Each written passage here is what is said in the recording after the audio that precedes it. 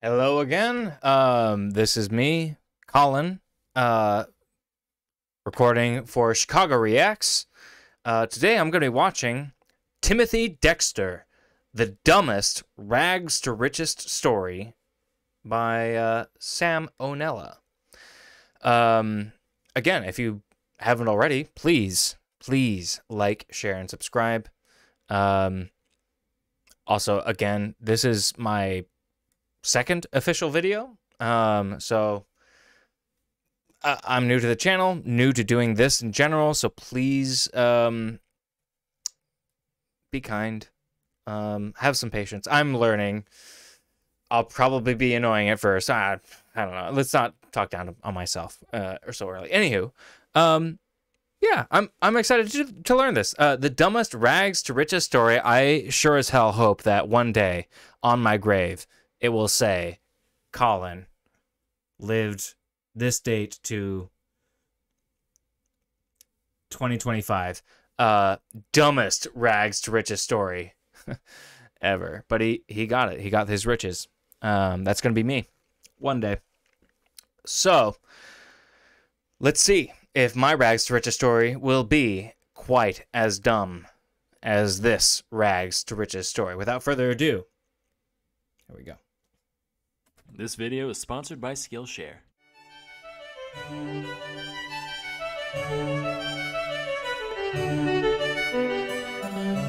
Hey kids, now we all know that fate is a fickle thing. Some of us may try to defy its will, but there's enough small businesses with Pizza Hut roofs out there to tell you that such a thing is ultimately futile. As for most of us, we tend to have our fair share of good and bad luck throughout our lives, but every now and then, RN Jesus smiles upon some drooling little loaf child and says, "You, my son, you shall be the one with all the figgy pudding." That child was Timothy Dexter. Dexter was born in Malden, Massachusetts in 1747. He had a humble upbringing, dropping out of school as an 8-year-old to work as a farmhand and a leather worker. But Dexter thought he deserved better, so when he grew up, he married one Elizabeth Frothingham, a rich widow in need of company.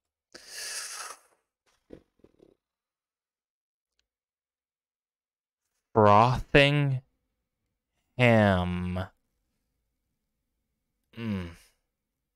Yeah. You know you want to get with Frothingham. Don't lie. Gold digging achieved, he began his quest to become a true aristocrat. As his first step, he thinks, all the rich guys I know are in positions of power. I should run for office. Now, the town of Malden wasn't much keen on appointing a bumbling second-grade dropout, but after rejecting dozens of petitions sent in by Dexter, they eventually gave up and decided to just make some shit up, leading to Dexter becoming the official informer of deer, tasking him with keeping logs on the local deer population. And over statistics of does and bucks alike, Dexter ruled with an iron fist, informer of deer. Holy shit. Had already known that there weren't any deer in Malden, Massachusetts. Satisfied with his political career, Dexter then set his sights on greater financial ventures. So a little history, in 1775, as part of our growing independence from Britain, the Continental Congress decided to establish their own currency, known as the Continental Dollar. Real creative there. Then the Revolutionary War started, and it dawned on people that these pieces of paper wouldn't be— Hey, was that supposed to be the 13 colonies against the... I recognized the UK. Is that the 13? I guess so. 13 colonies right there.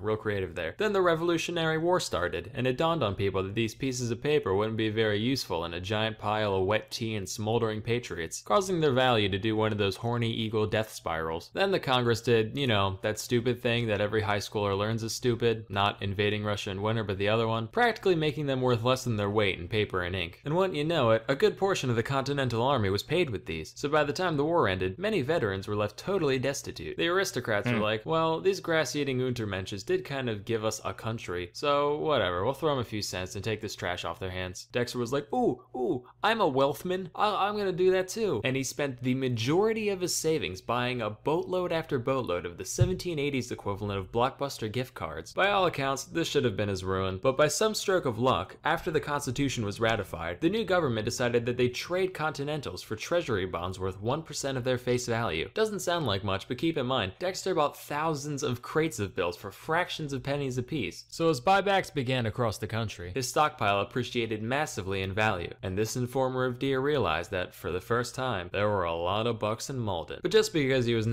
Okay. So if they were already, I guess, worthless, and he was buying them at pennies to the dollar, I don't know. I'm just going off of the visuals of the cartoon, and those piles of money, but he must have purchased loads and loads, like warehouses full of those worthless paper dollar bills. It's like Monopoly money, basically, for it to have suddenly become worth something and actually get a profit from it.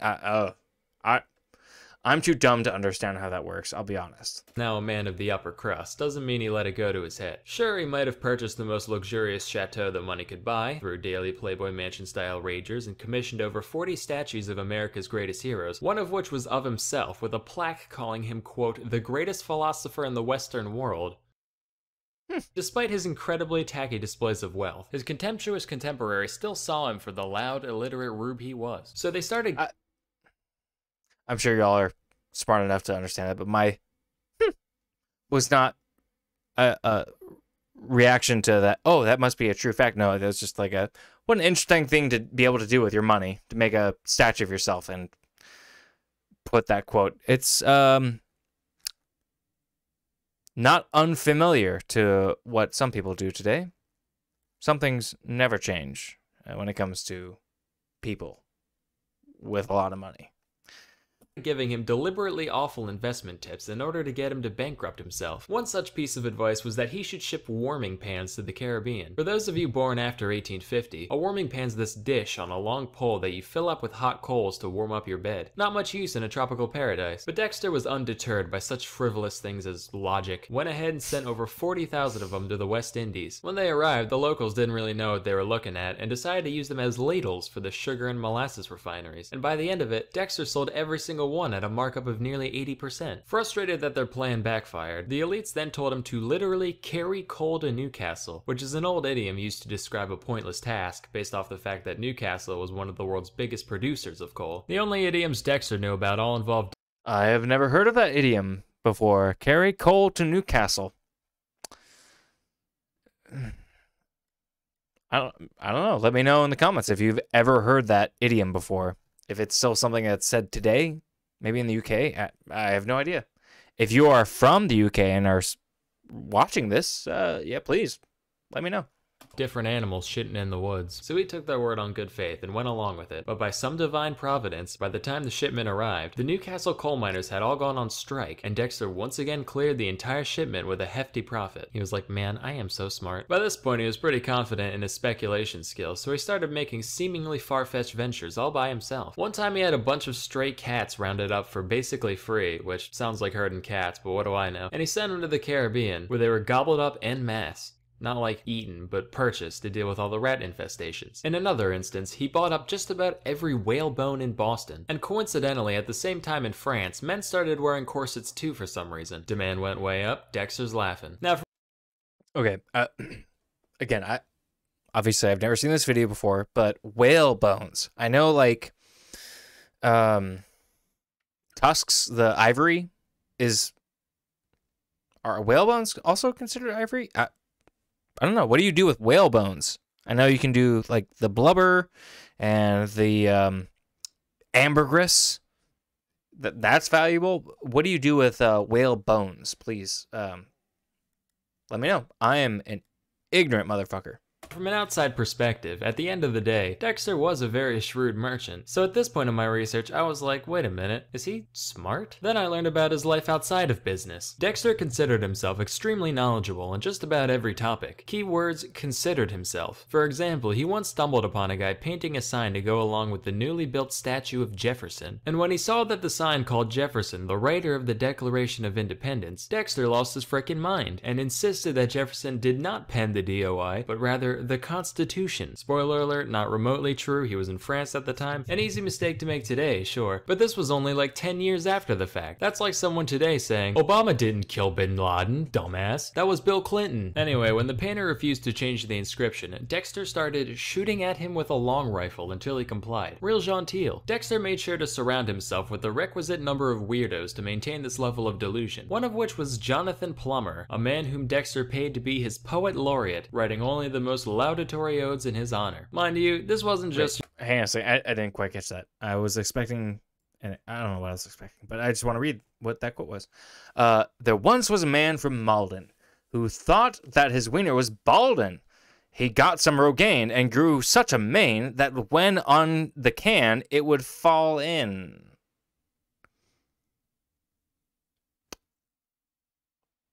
Maybe I didn't read it with the right cadence, but that kind of fell flat. Or maybe it's just me.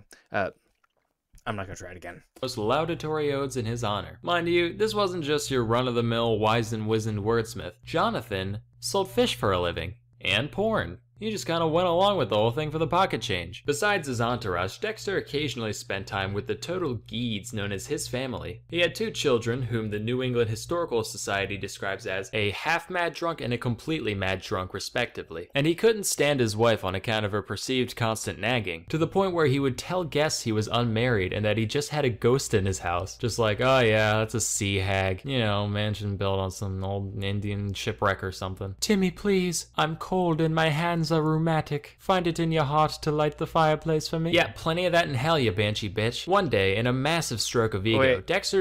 If he actually just pretended that, what did he say, his wife? Or just...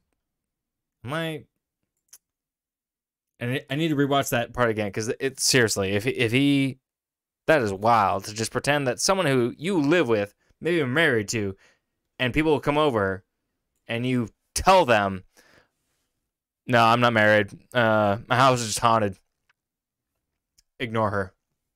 Rheumatic. Find it in your heart to light the fireplace for me. Yeah, plenty of that in hell, you banshee bitch. One day, in a massive stroke of ego, Dexter decided to fake his own death, complete with a lavish funeral service just to see who would show up. Lucky for him, about 3,000 people from all walks of life turned up. Though initially staying out of sight, he soon noticed that his wife wasn't crying. So in response, he jumped out and started hitting her upside the head with a cane in front of everybody. Oh, gee, I wonder why she wasn't crying. He needed a legacy and decided to pen his memoirs, titled A Pickle for the Knowing Ones, which was basically just 20 pages of unhinged ranting about politics, religion, his wife, and whatever else came to mind. No punctuation, random capitalization, the most amazing spelling I've ever seen. Here's some excerpts. George Washington. Attitude, philosopher, tobacco, general. And this is all just from the first few lines. Okay. Full disclosure, I am an actor. I have 2 degrees in acting. It hasn't come to much, but anywho, I am familiar with like the Shakespearean English writing of that period. I have never come across a word like general that totally nixed the vowel. Like I can maybe understand the J, the JN though, like without any kind of vowel. That makes no sense to me. This man is dumb.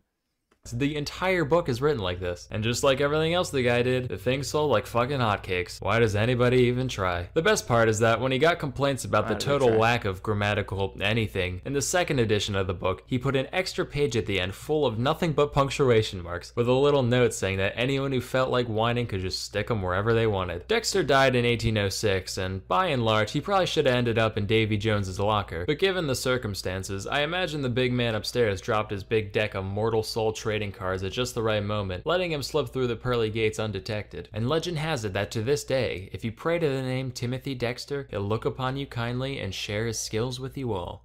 Wait a minute. Share? Skill? Skillshare is an online learning community. We're not being paid by this brand. For this, I'm gonna assume the video's over. Well, that was interesting. This Timothy Dexter person sounds like a real douche. I mean, if I could also stumble upon dumbishly upon a great sum of wealth, yeah, I would say no. Or I would not. I would not. I want to be very clear. I would not say no to a random stumbling upon of a great pile of wealth. I would not say no. But other than that, the video was very entertaining and interesting. But yeah, it doesn't sound unfamiliar to, I don't know, some of these other rich people out here that you see on social media, in the general media. I don't want to name names, but, you know, other people who might own other major social platforms and have their hands in other projects with space and cars and whatnot. Anywho, yeah, very interesting video. Salmonella, you know, of the videos I've seen so far, again, knocked out of the park. He's very funny. Again, I can't remember if it was this video or the first video I did, but I truly am very curious as to who does the drawings, the animation, whatnot for this. It's very internet-esque, like early internet YouTube-esque style. From what I'm taking from it. Anywho, but again, if you enjoyed the video, be sure to subscribe. If you want to see more content like this video, like it. I